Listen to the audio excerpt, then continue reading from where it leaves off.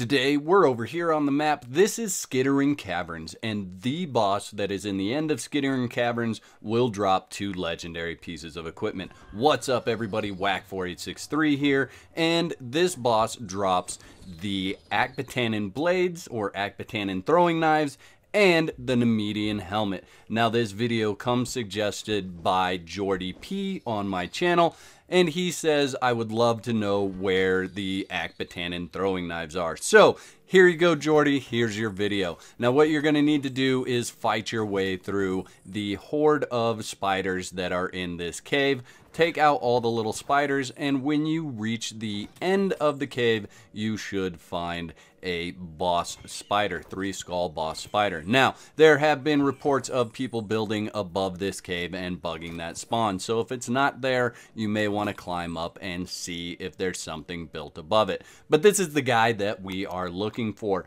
There are some places where this boss will get stuck in the terrain in this cave. So if that happens, try to pull him out, try to pull him away from terrain.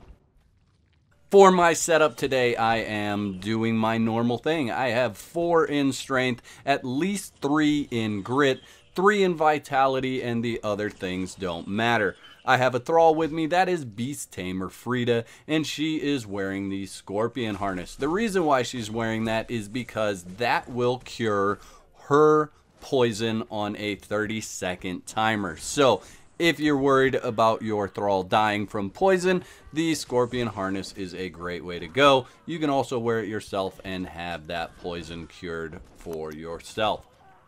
This is not too hard of a boss fight.